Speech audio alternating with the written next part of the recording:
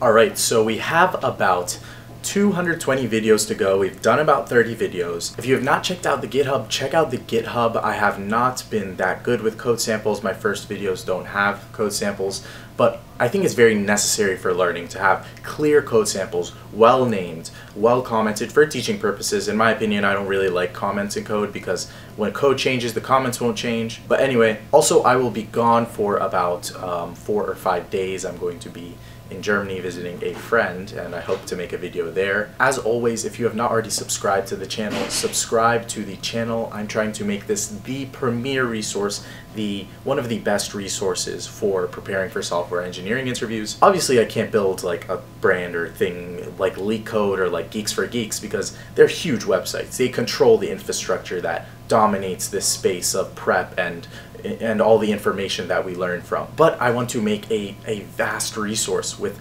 tons of helpful videos with clear explanations to make this process a little less hellish. So let's get into our problem, climbing stairs, and I'll see you later. Okay, so today's question is climbing stairs. This is a fundamental dynamic programming problem, all about subprobleming, always all about subprobleming. And what the question asks is if I'm given a certain amount of steps to traverse, if I need to jump 3 steps, if I only can take a 1-step and a 2-step, how many ways or how many unique ways are there to climb the stairs? So if I have to traverse 2 steps, what I can do is I can take a 1-step and a 1-step. That adds up to 2 steps. Or I can just take my 2-step. I can just do the 2-step and then I've gone 2 steps. If I have to traverse 3 steps upwards, I can go a 1-step, a 1-step, a 1-step. That is 3 steps. I also can do a 2-step and then a 1-step, or I can take the 1-step first and then do the 2-step. That's how I do 3 steps. If I need to do 4 steps, the number of unique ways is 5. What do those look like? I take a 1-step, a 1-step, a 1-step, and a 1-step. I could take a 2-step and then a 1-step, a 1-step. I could take a 1-step, the 2-step, and then the 1-step. And then I could take 1, 1, and then use 2 as the final step. Finally, I could just do the 2-step and the 2-step. And that adds up to 4 steps. So how are we going to approach this problem? As always, Tushar, take it away. We will have to use dynamic programming to solve this. What you need to understand about this problem is, if you've done this problem, it's simple. But if you've never seen this problem before, what do we need to ask ourselves? How do we need to think about this? We know this is dynamic programming because, yeah, the title of the video said that and the thumbnail said that. But how would you approach this in an interview? So first, I would ask you, what does it mean to take a certain amount of steps from a certain point? What does that mean? What does that do to our overarching problem? And how can we relate those reductions to subproblems to a global answer? So, okay, stay with me. What I want to do is look at the top-down approach, and then we'll see why we need to use dynamic programming. Okay, so what we're going to do is we're going to do the top-down approach. No memoization at all. We're going to see why we need the memoization, but I need to take 6 steps.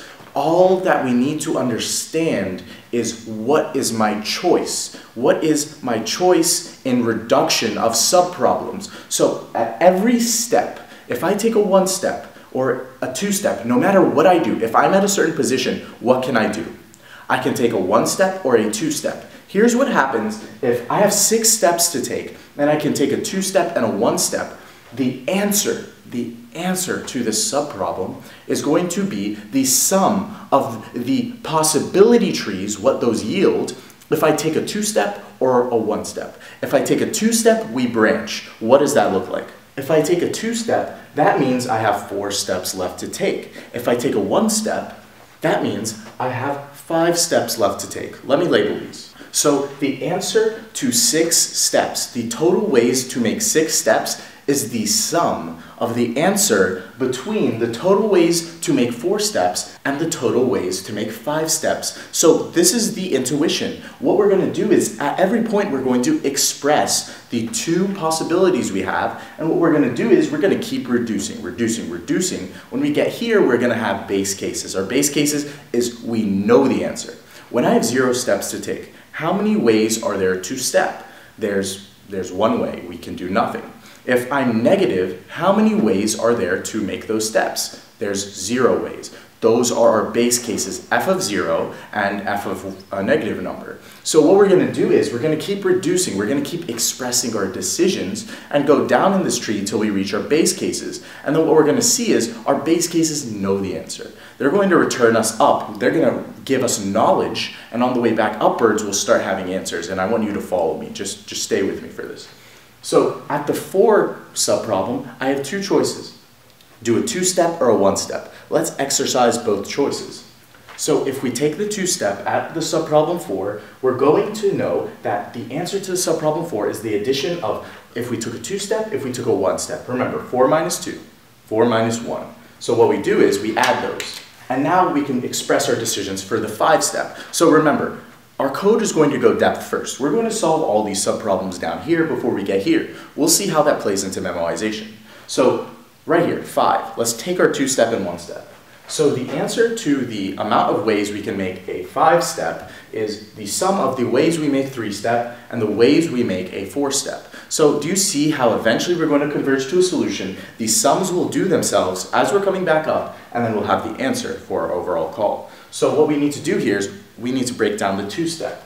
So the answer to the 2-step is the sum between if we take 0 steps and if we take 1 step. So the thing is, we see a base case here. For 0, we already know the answer to this. So the thing is, this 0 is just going to return, to our caller the amount 1, because the amount of ways we can make 0 steps is 1 if we can take 1 or 2 steps.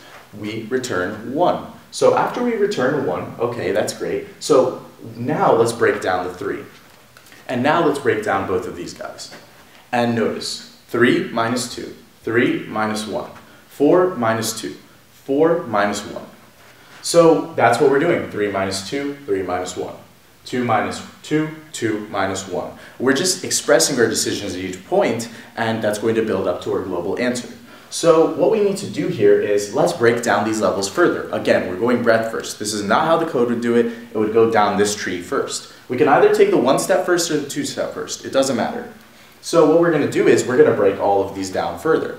All right, and so now we see that we've broken down it a level further. We've taken our 2-step, we've taken our 1-step. So now we see we have a ton of base cases that panned out here. A ton of base cases turned out to happen. So if we go negative, we know that the amount of ways is 0. So what we do is we return 0 upwards. And let me get rid of those plus signs just for readability, because we get the point now that it's an addition. So what we need to do is return 0. This returns 0 because that's this base case. So this 0 returns 1 because the amount of ways we can make 0 steps is 1 way. We do nothing. And now let's fill out all of our other base cases and what they return. And I want you to notice, a lot of these base cases have panned out. When we go negative, we return 0. When we get 0, we return 1, as you can see. But we still have more subproblems to solve. So let's go through our final tier. And again, we'll see why this is very bad and inefficient until we memoize it. So let's continue and finish off these subproblems like these 1s and these 2s. Okay, and so what we want to do is we panned out all of our base cases, so let's do what all of these base cases will yield. If we go negative, we return 0. There's no ways we can make negative steps. If we need to make 0 steps, then the amount of ways to make 0 steps is 1. We just do nothing. So now let's pan out all of these base cases, and do you see this recursion returns upwards? We keep going. What's the answer? We ask another call. We ask it, can you give me an answer? Can you give me an answer? Can you give me an answer? Until we have an answer. When we have an answer, they go backwards. They're like, hey, I have this answer. And then the guy who just got his answer, he's like, oh wait, yeah, let me calculate my answer. He tells it to the guy above him. So this is going to go upwards, and eventually we'll get to our top solution here. So what we need to do is let's show all of our base cases returning. So now what we do is let's do our addition upwards. So the subproblem answer for 1 is 0 plus 1. So the answer is 1. 1 returns 1. So everywhere that we see a 1 answering, we can return a 1 because we know the answer to the subproblem is 1. The code would actually do it. Let's just do it for speed's sake. And so now we see the answer to the 2 subproblem is 1 plus 1. The answer to the 2 subproblem is 2. So now let's go through the whole other tree and fill that out. And do you see how all of these returns are slowly building us upwards? So now, the answer to the 3 subproblem, we're going to need that for the 4 subproblem. The answer to the 3 subproblem is 2 plus 1, which is 3. So the answer to the 3 subproblem is 3. Let's return that upwards. All right, and so now let's finish off the other 3's and get them to return 3. And this is a critical realization I want you to make. Do you see how the 4 subproblem has its answer? Do you see how this 4 subproblem is over here? And do you see how this 3 subproblem? We're gonna look at that shortly, but let's finish this. So 2 plus 3 is 5. So the answer to the 4 subproblem is 5. So let's fill out this 4 subproblem. So now we have the answer for if we took a 1 step. So what we need to do is we need to finish off this 5. The answer to the 5 subproblem is 3 plus 5, which is 8. And I have not even checked this, but the answer to the 6 subproblem is going to be 13. Let me double check. And excellent. So the answer to the 6 subproblem is 13. I just ran the test case on it. So what we notice is, first off, I want to establish, yes, this is like the Fibonacci sequence because we're doing a 1-step, 2-step. We're looking 1 behind us and 2 behind us. But aside from that, what we notice is that we are duplicating subproblems. I want you to notice, in a depth-first manner, we're going to go down here and solve all these subproblems. I will have the answer for the 0 subproblem. I'll have the answer for 1. I'll have the answer for 2. I'll have the answer for 3. I'll have the answer for 4. Why am I answering 2 over here? Why am I answering 4? Why am I answering 1? Why am I repeating subproblems in this tree? So the problem is, this code runs in exponential time. This code runs in 2 to the n time. Why is that? On Memoize, what we're going to do is at each of these nodes, we're going to definitely make 2 forkings. We're going to fork twice. So the depth of the recursion tree at maximum, do you see? Subtract 1, subtract 1, 1, 1, 1, 1. The depth of the recursion tree is going to be 6. It's going to be, if we subtracted a 1 each time, we're going to have a depth of 6 on this tree. So the bound, upper bound on time is going to be 2 to the n. Is this an exact bound? No, it is not an exact bound. But we can upper bound the time by using that knowledge. We know that it's going to be upper bounded by 2 to the n. And the problem is we're repeating subproblems. So this is where memoization kicks in. So the problem is, I want you to notice, guess what? When I go depth first, I'll have the answer to the 4 subproblem. What happens is this whole subtree. Do you see all this work that we're going to cut out for the 4 subproblem? Let's cut it out right now. Did you just see that? Do you see how huge of a chunk that ate up of our tree? By not following the 4 path, because I already know the answer. The answer is 5 to the 4 subproblem. I literally saved myself all that work because I know the answer. But there's another thing. We know the answer to the 3 subproblem. It's 1 plus 2. It's 3. So why am I doing that? Why am I doing that again? I'm not going to do it again. I'm going to cut this whole subtree out. So let's cut it out right now. So do you see here? Do you see? We just removed, it's amazing how much work you can save by knowing the subproblems you already answered. And again here, we're going to go in a depth-first manner. We'll already have the answer for the 1 subproblem. We won't need to solve it here. So let's cut that out right now. When we're here, we're also going to have the answer for a 2 subproblem. We won't need to know the answer for the 2 subproblem down here. Let's cut that out right now. So this 3 subproblem is going to have the answer for the 1 subproblem. It's going to have the answer for the 2 subproblem that it needs. So the thing is, this is roughly how our recursion tree will look like. I'm not totally sure if this is completely right, but I want you to understand what we just did. That was memoization. I can erase this because now we're using memoization. Do you see how many calls we just destroyed? Do you see how much of time we just saved? That is what memoization is about. I'm a huge fan of top-down approach for dynamic programming. I love how intuitive it is, and as long as you memoize it, it's a good way to go about these problems. So now let's look at the bottom-up approach, and the reason it's bottom-up is we start from the bottom and then we work upwards towards the answer. So we're going to see how that table pans out right now. So now let's look at the bottom-up approach. So each of these cells, whenever we're doing dynamic programming tables, every one of the cells, all they mean is if I'm taking 0 steps, how many unique ways can I take steps if I can take a 1 or 2 step? If I need to make 3 steps, how many unique ways are there to make 3 steps with 1 and 2 steps? And our original question, if I need to make 6 steps, how many unique ways are there to make 6 steps with a 1 and a 2 step? In Java, a table is initialized to 0. All of the values have 0 in here, so we can just give it that. So we're going to be solving through until we get our subproblem 6. So what we need to do is the answer to the subproblem 6 is like we just did, the answer to the subproblem of 5 if we take a 1-step, and the answer to the subproblem of 4 if we take the 2-step. The sum of those is going to be the answer to subproblem 6. Same thing we did, we're just going bottom up this time. What we're doing here is the same thing as our top-down approach. We're just going to start from the bottom with what we know, our base cases. The amount of unique ways that we can take a 1 or 2-step and make 0 steps is 1, we do nothing. And the amount of unique ways to make 1 step with a 1 and 2 step is just taking the 1 step, so 1. So this is all we need. We need 2 base cases in order to solve this table, because this table is going to rely on 2 previous values. So this cell, if we take a 1 step, we get 1.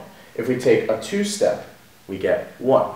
So 1 plus 1 is the answer to the subproblem 2, which is now 2. So all we did is take the addition between if we took a 1-step and we took a 2-step, addition of these subproblems. So again, the answer to the subproblem with 3 is the addition of, if we take a 2-step, 3 minus 2 is 1. If we take the 1-step, 3 minus 1 is 2. So now, addition, 2 plus 1, 3. And yes, we could do this in constant space, but I just want to do it like this so that you can see how we fill this out and how the subproblems pan out. Do you notice how every time all we care about is the 2 previous items? This means we can just use constant variables. We can just use local variables to keep this, because it makes it more clear for teaching purposes. So now the answer to the 4 is going to be the addition of the 3rd and the 2nd subproblem. Why? If we take a 1-step, 4 minus 1 is 3. Take the 2-step, 4 minus 2 is 2. Addition. So now 2 plus 3 is 5. And so now the answer to our 5 subproblem, 3 plus 5 is 8. And now the 6th subproblem is the addition. Take a 1-step, take a 2-step. Take a 1-step, take a 2-step. The addition is going to be 8 plus 5, 13. And so that's it. That is the bottom-up approach. So all we do is we add the previous cells, because the answer to this subproblem is the addition of these 2 subproblems. And our base cases allowed us to answer these. We ripple down the array and we finish and we get our answer, which is 13. So this is how this problem is done. The reason this is easy dynamic programming is because the subproblems are fairly easy to break down. It's kind of difficult to understand this at first, but once you really see how this works, it becomes very straightforward. So now let's look at the time and space complexities of both solutions.